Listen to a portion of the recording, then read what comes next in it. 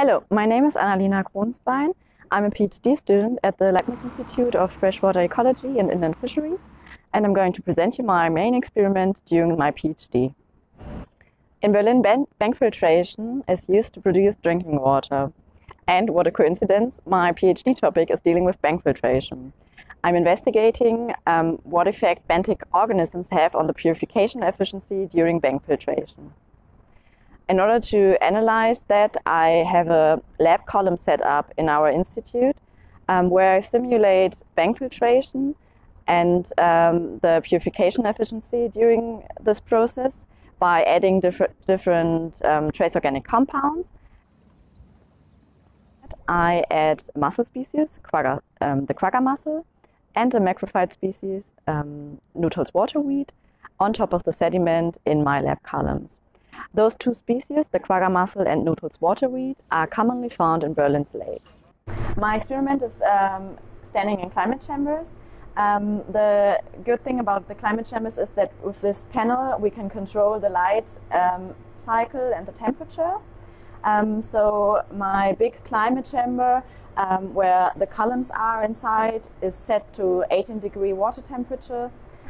This is Elodea nuttallii, or Nuttall's waterweed, which we collected from a lake, and you can see here that it already starts to root, and it's kept in water. And the plants for my experiment are already planted, so we have a bit of sediment from the lake and some of the shoots in there.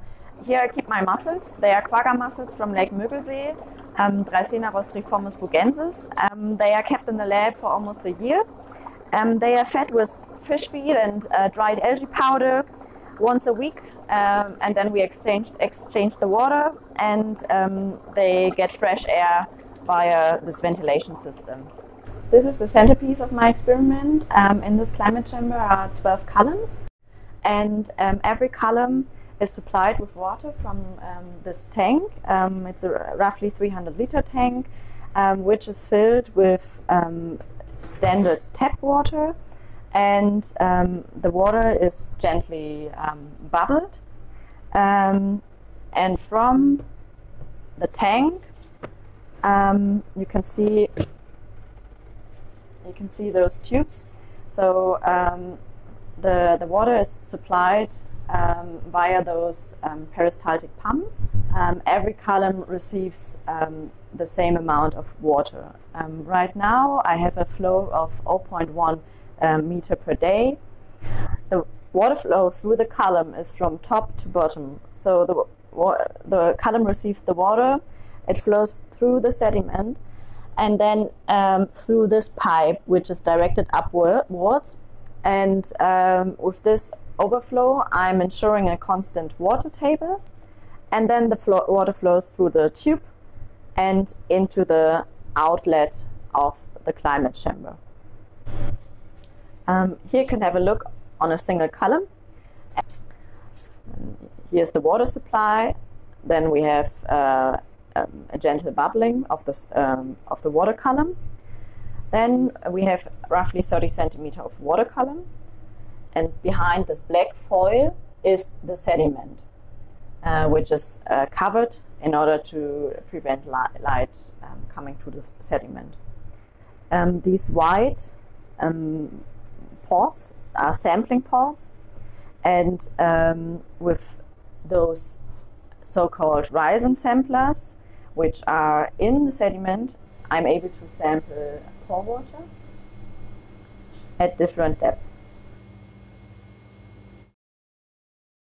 In order to measure oxygen, I have these oxygen-sensitive foils in every column. With these foils and a special camera, I'm able to measure oxygen within the surface water and the sediment. Each sensor stripe is 15 centimeters long and 1 centimeter in width. And with the system, I'm able to visualize my oxygen content in the different compartments. Here you can see my oxygen measuring setup. I have a camera with external LEDs. The LEDs emits emit light at a certain wavelength, which excites the oxygen-sensitive stripes, and the camera then captures the emitted light of the stripes. This is another oxygen measurement approach. It's called an oxygen microsensor. It's made of glass attached to a bar, and with that you're able to measure the oxygen at the sediment-water interface. With the setup, which you can see in the background, we are able to measure in micrometer steps the oxygen content of the surface water or the sediment. Here you can see in a time lapse how the sensor touches the sediment surface and then goes into the sediment. Afterwards, you receive such a profile.